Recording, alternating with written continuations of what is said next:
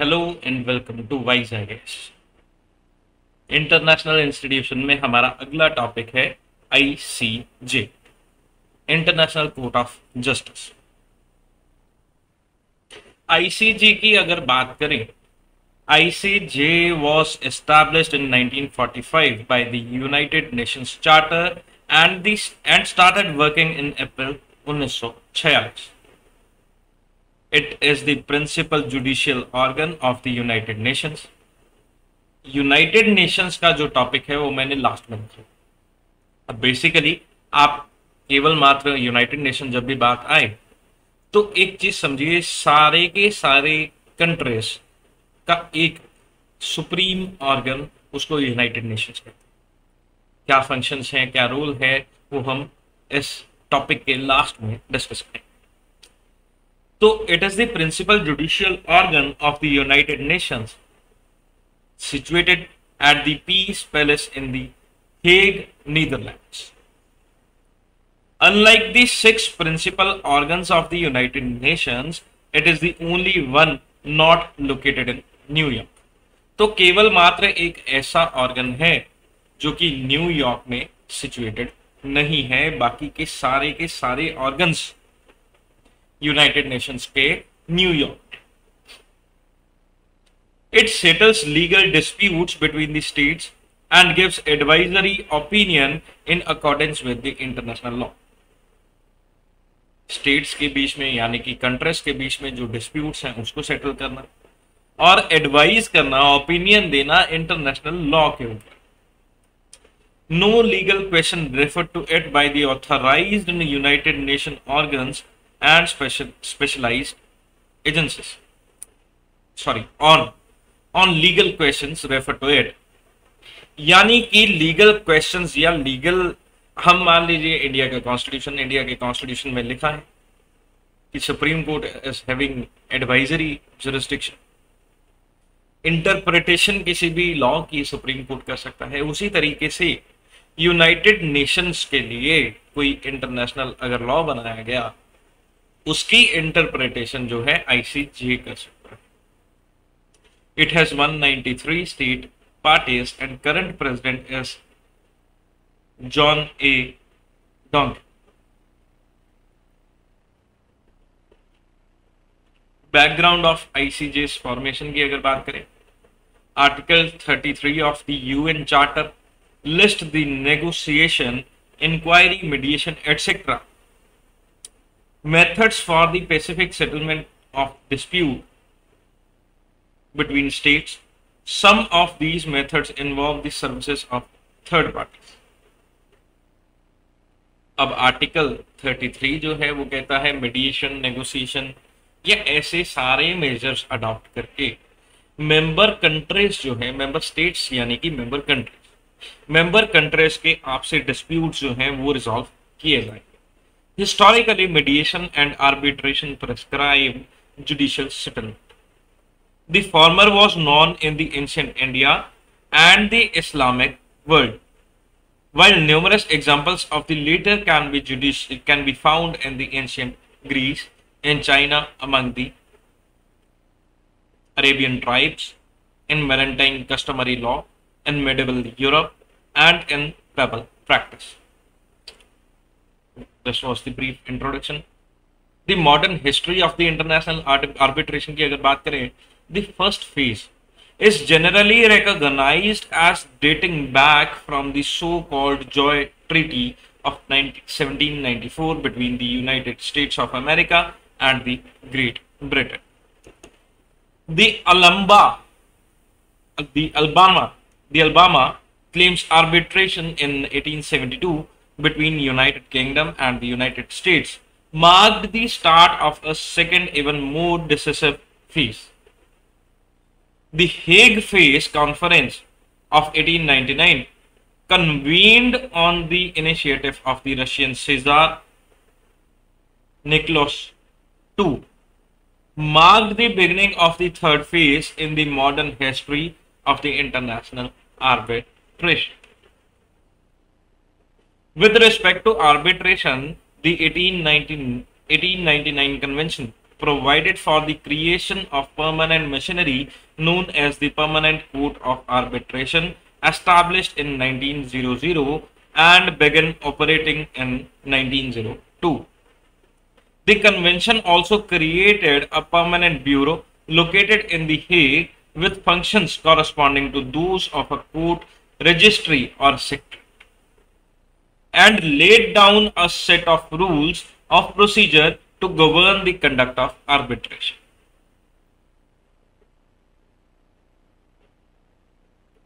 Various plans and proposals submitted between 1911 and 1919, both by national and international bodies and by governments, for the establishment of International Judicial Tribunal, which culminated in the creation of a permanent court of international justice as an integral part of new international system set up after the end of First World War.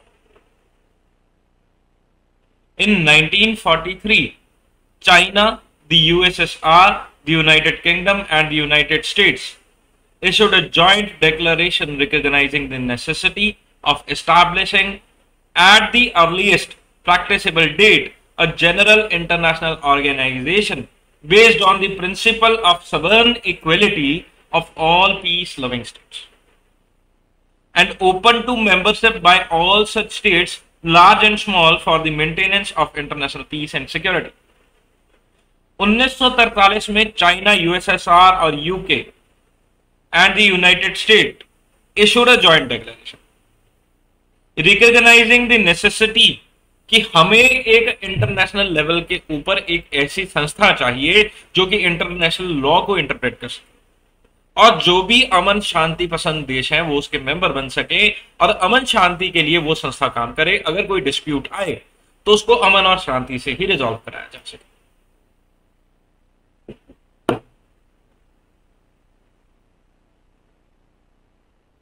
Subsequently, G.H. Hackworth, United States Committee, was entrusted with preparing a draft statute for the future International Court of Justice in 1945.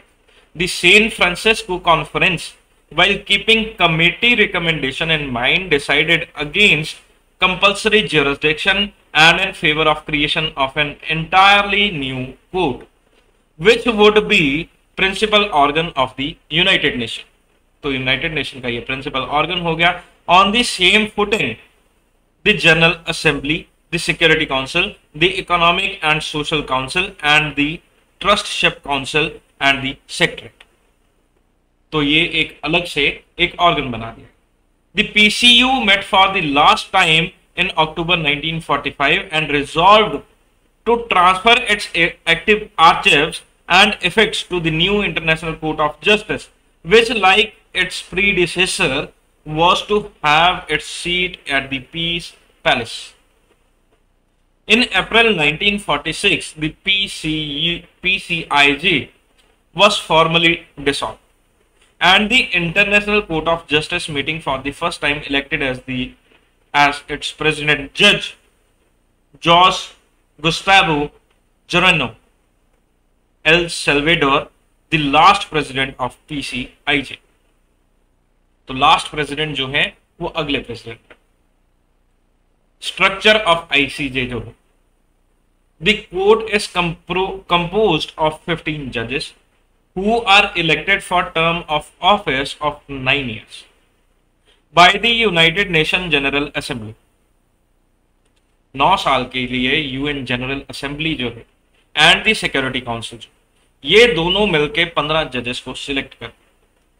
These organs vote simultaneously but separately. UN General Assembly और Security Council में simultaneous vote होता है पर separately. In order to be elected, a candidate must receive an absolute majority of votes in both the bodies. Security Council और UN General Assembly में उसको दोनों में बहुमत चाहिए। In order to ensure a measure of continuity, 1/3 of the court is elected every 3 years and जजेस are eligible for री election. 3 साल बाद 1/3 जो है जजेस वो री इलेक्ट करे जाते हैं, वो इलेक्शंस होते हैं, और एक जज जो रिटायर हो गया वो री इलेक्ट भी हो सकते हैं। ICJ is assisted by a registry, its administrative organ, its official languages are English and French। तो 15 जो जजेस हैं इनका सिलेक्शन डिस्ट्रीब्यूट किस तरीके से होगा? 3 होंगे अफ्रीका से, 2 होंगे लैटिन अमेरिका एंड कैरेबियंस, 3 होंगे एशिया से, 5 from western Europe and other states, 2 होंगे ईस्टर्न यूरोप से। तो इस तरीके से 3, 2, 3, 5 और 2, 15 जजेस सिलेक्ट होंगे। Unlike other organs of international organizations, the court is not composed of representatives of governments. Members of the court are independent judges. ये गवर्नमेंट के रिप्रेजेंटेटिव नहीं है, ये इंडिपेंडेंट जजेस whose first task before taking up their duties is to make a solemn declaration in open court that they will exercise their powers impartially and conscientiously and conscientiously। तो यानी कि बिना biasness के ये अपनी पावर को जो है वो एक्सरसाइज करेंगे। ये नहीं कि अगर कोई रशिया का जज बन गया और वो रशिया को फेवर करेगा किसी भी केस में, he should not have any interest in the subject matter of dispute। Every judge has to exercise the power independently and on the duties laid upon the judge। In order to guarantee his or her independence, no member of the court can be dismissed unless in the unanimous opinion of other members he or she no longer fulfills the required condition। This has in fact never happened till today।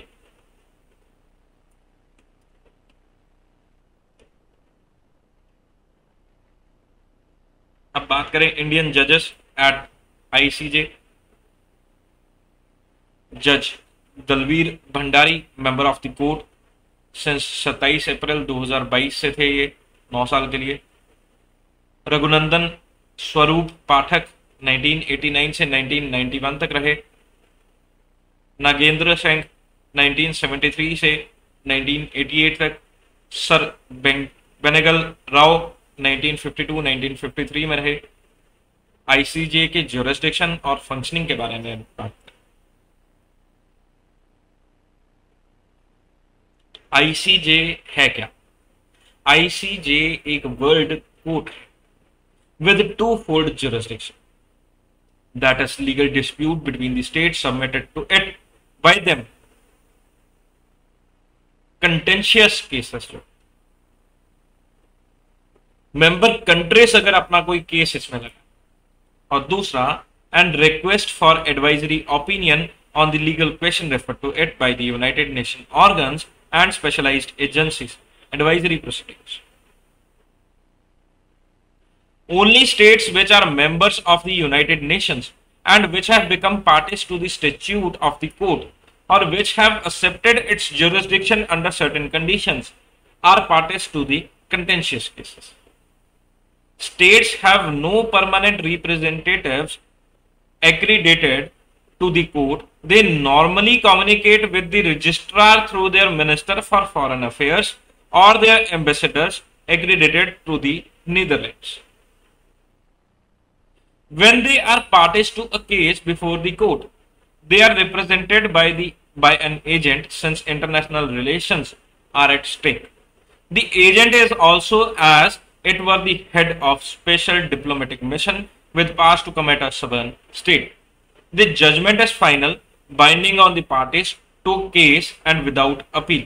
At the most, it may be subject to interpretation or upon the discovery of a new fact, या फिर इसको revise किया जा सकता है। Otherwise judgement is final, इसकी appeal नहीं रहेगी कहीं।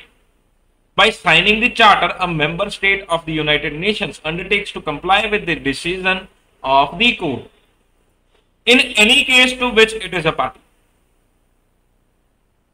A state which considers that the other side has failed to perform the obligations incumbent upon it under a judgment rendered by the court may bring the matter before the Security Council, which is empowered to recommend or decide upon the measures to be taken to give effect to the judgment.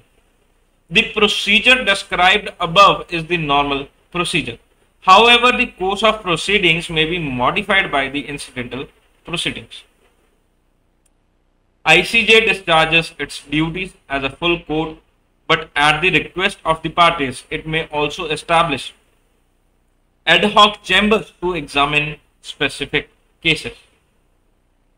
Advisory proceedings before the court are only open to 5 organs of the United States and 16 specialized agencies of the United Nations. Sorry, it's United Nations.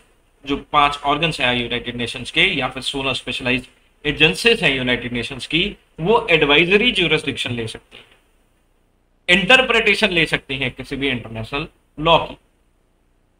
Opinion provided by the court is only advisory and are not essentially binding.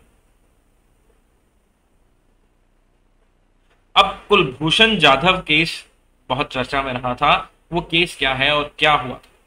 Kulbhushan Jadhav was arrested in March 2016 by the Pakistan security forces in Balochistan province after he reportedly entered from Iran.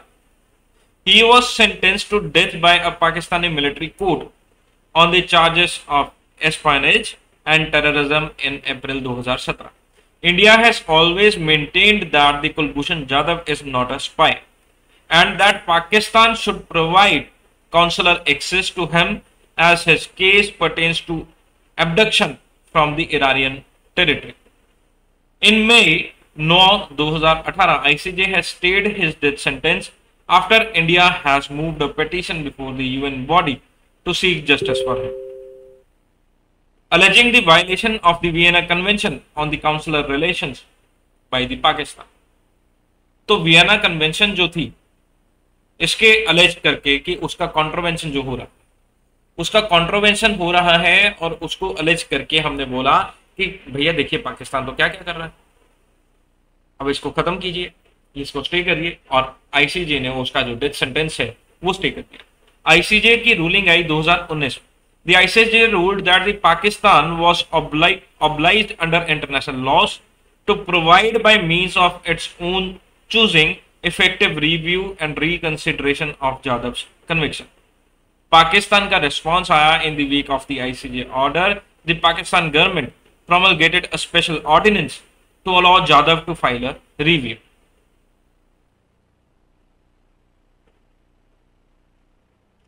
Pakistan's parliament passed an International Court of Justice Review and Reconsideration Bill 2021 aimed to fulfill the obligation under the verdict of ICJ. However, India pointed out that the law has several shortcomings and that steps are needed to implement the ICJ's order in letter and spirit.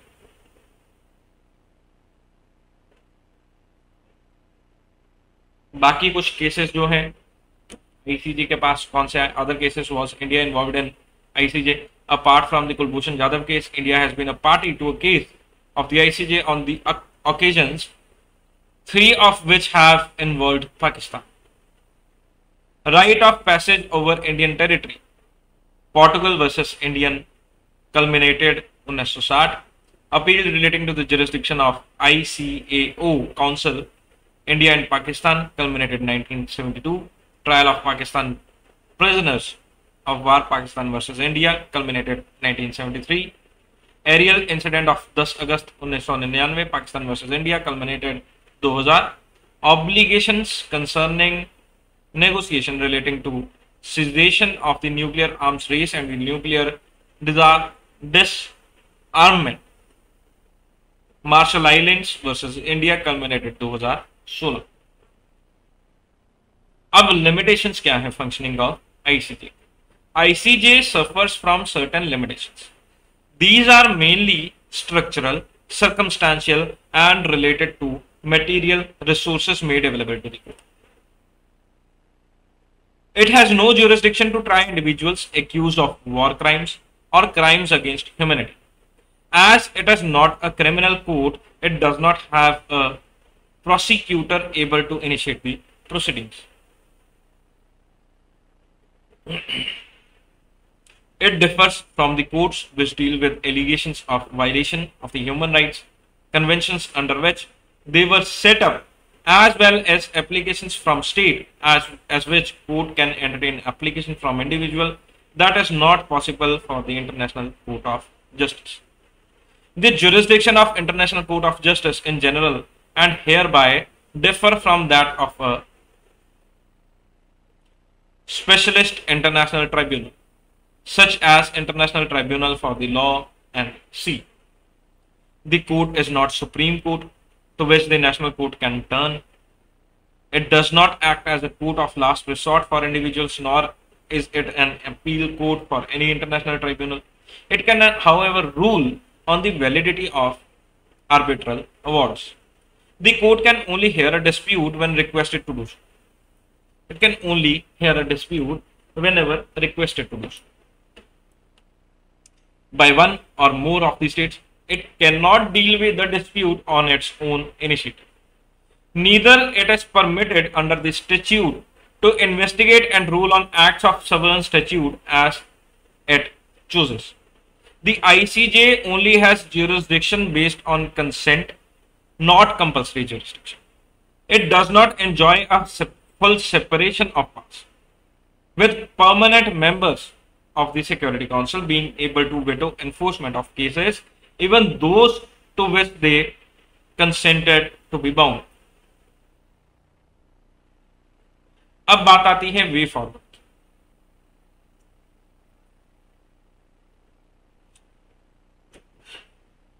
तो likewise हमारा way forward जो है, the international court of justice is endowed with both a privileged institution status and procedural instruments whose potential is frequently underestimated. इसको हमेशा underestimate करा जाता है. The International Court of Justice is a component not only for the machinery for the peaceful settlement of disputes created by the Charter, but also of the general system for the maintenance of international peace and security it established. The court's contribution to the institutional law of the United Nations was threefold. Its jurisprudence had helped to consolidate the organization's role and place in the international legal order by clarifying its legal status as an international organization and the scope of powers with which it was entrusted. Its decision had also shed light within the institution itself and the functioning and responsibilities of the organization's principal organ and on those functional limits. Moreover, the court has pronounced itself in text adopted by the General Assembly, thereby strengthening the cooperation in the promotion and development of international peace. Recently, the court had opportunity to reiterate the finding in the opinion of the legal consequences of the construction of a wall in the occupied Palestinian territory, which had been delivered in 2004. The court has recalled that although the Security Council had primarily responsibility for the maintenance of international peace and security under Article 24 of the Charter, its responsibility was not exclusive. Turning to crimes against humanity, while the Rome Statute regulated vertical relationships between the International Criminal Court and the states parties, it did not prescribe any obligation regarding adoption of national laws on such crimes or interstate cooperation. The current work would create horizontal relationships among states and regulate interstate cooperation, strengthening the international community's effort to prevent those crimes. So, it was all about your ICJ.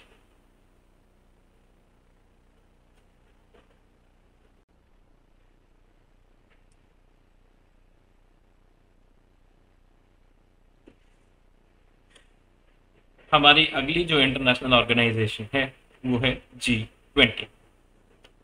तो G20 is an informal group of 19 countries and the European Union, इसलिए इसको 19+1 20 बोला जाता है, with representatives of the International Monetary Fund and the World Bank.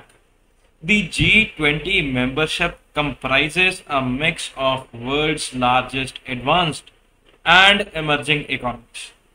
Together, the G20 members represent more than 80% of the world's GDP, 75% of the trade and 60% of the world's population. तो इतना बड़ा share G20 के पास में, इसलिए ये एक important international organisation. अब basically G20 जो है ये इवॉल्व कैसे, G20 इवॉल्व कैसे हो? 1997 से 1999 ASEAN financial crisis, this was a ministerial level forum which emerged after G7 invited both developed and developing economies, the finance ministers and the central bank governors began meeting in 1999. Amid 2008 financial crisis, we know 2008 में बहुत बड़ा financial crisis, the world saw the need for a new consensus building at the highest political level. It was decided that the G20 leaders would begin meeting once annually. To help prepare these summits, the G20 finance ministers and the central bank governors continue to meet on their own twice a year. They meet at the same time at the International Monetary Fund and the World Bank. अब G20 करता क्या है? The work of G20 is divided into two tracks. The finance track, सबसे पहला है finance track. Finance track comprises all meetings with G20 finance ministers and the central bank governors and their disputes, meeting several times throughout the year. They focus on the monetary and fiscal issues. They focus on the monetary and fiscal issues, financial regulations, etc. The Sharpa track focuses on the broader issues such as political engagement, anti-corruption, development, energy, etc. Each G20 country is represented by Sharpa, who plans, guides, implements, etc. on behalf of the leader of their respective country. Indian Sharpa at the G20 in Argentina 2018 was Sri Shakti Kanta Das.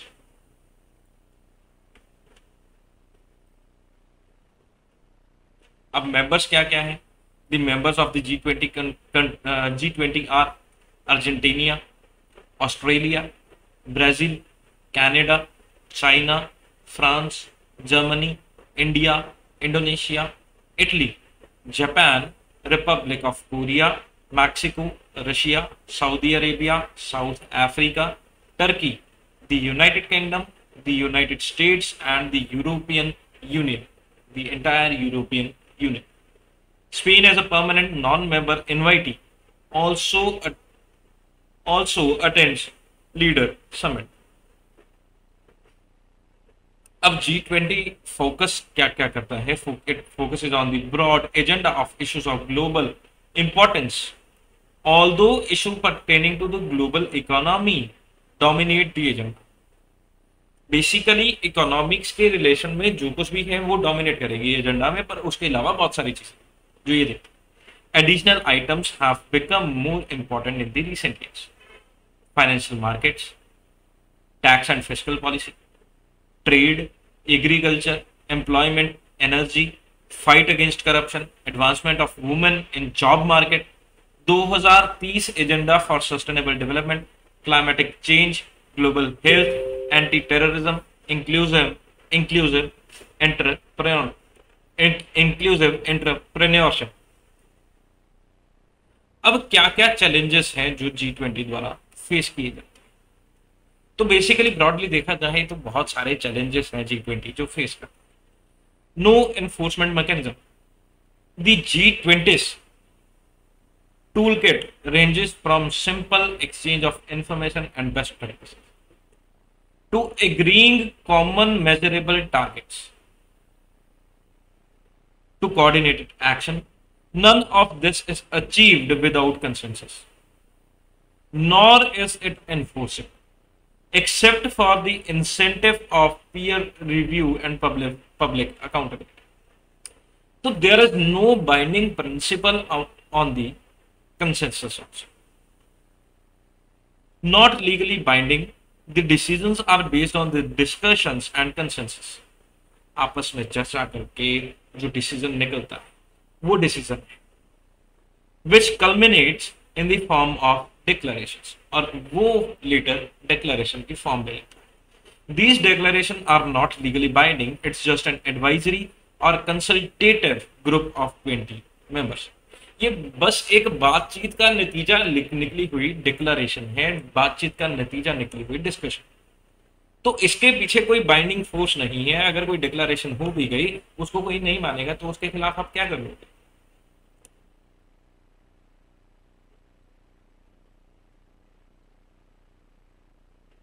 Next is polarization of interest. Russia and Ukraine presidents are invited to the G20 summit to be held in November 2022. The US has already demanded to not invite Russian president, or US and European countries would boycott his address. China's strategic rise, NATO's expansion and Russia's territorial aggression in Georgia and Crimea, and now Russia-Ukraine conflict in 2022 changed the global priorities. Globalization is no longer a cool word, and multilateral organizations have a credibility crisis as countries around the world pick being G0, a term coined by political commentator Ian Bremmer to denote every nation for its over the G7, G20, BRICS, P5, UNSC, permanent members and others.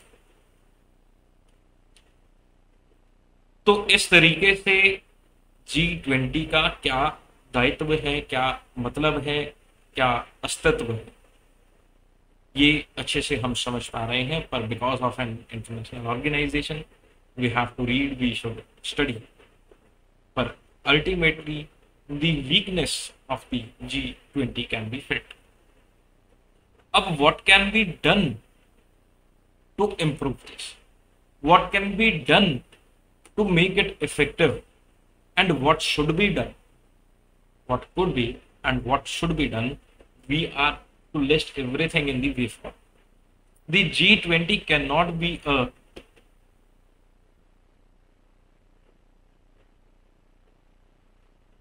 panacea for the world's problems. But over the past 10 years, the G20 has been an important forum for international cooperation.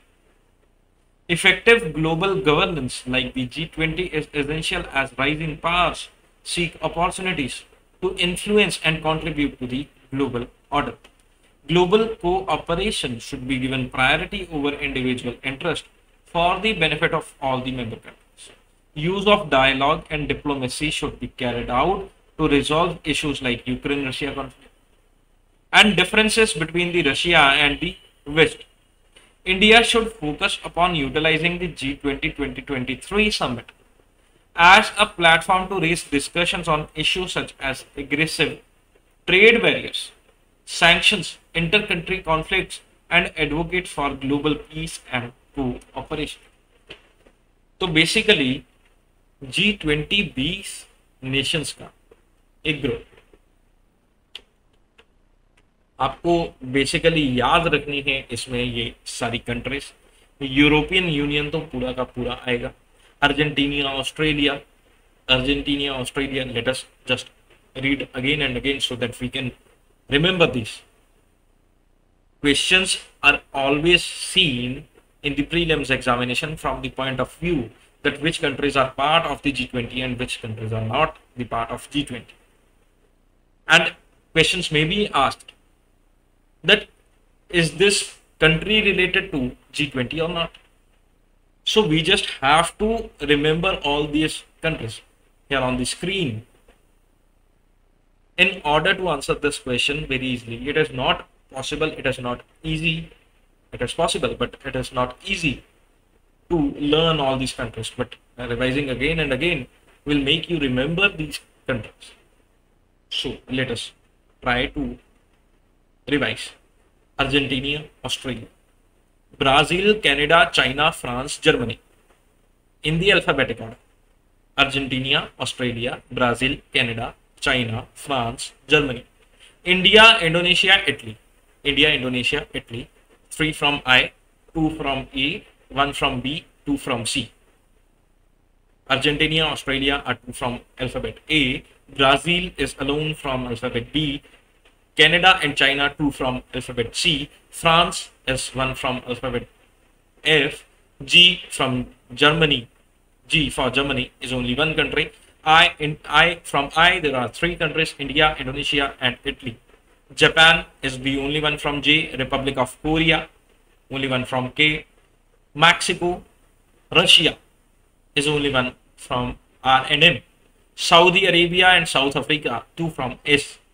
Turkey, the United Kingdom, United States, and the European Union. So 3 unions are there: United Kingdom, United States, and European Union. 3 unions are there. Remember this. 3 unions are there: European Union, United States, and the United Kingdom. Argentina, Australia are from A. India, Italy, and Indonesia are 3 from I. China and Canada 2 from C. South Africa and Saudi Arabia are 2 from S. Republic of Korea, Mexico, Russia. These you can easily remember. Spain is a permanent member. Non-member invitee. Spain as a non-member. Spain is a permanent non-member invitee. Remember this. Spain is a non-member invitee. Also attends the leader summit. So, for your prelims exam, this page is good for you. You should read it again and again. And else, the goals listed here, you can explain these in 1 or 2 liners for your mains examination. Let us suppose a question comes only from the G20 and you have to write about the G20. You just have to give a brief introduction on the G20. Switching in the slides in order to make you understand, you just have to give this introduction, and then you just have to give a small light on the historical background of G20. Then after, you can list down the tasks of G20 like this. There are 2 tasks, and what are the member countries. Then after, what are the spheres in which the G20 works. What is the challenge faced by the G20 and what should be the way forward. In this short and concise way, you can conclude your answer. That would be a very good answer. And I have written everything in this PPT. The notes would be provided to you so that your mains answer is already prepared. You just need to focus on the revision, the content inside. The notes are there for you. So this was all for your G20. Again, I hope all of you have understood. In the next lecture, we are going to do with the United Nations, the major portion of international organization. So thank you. Have a nice day.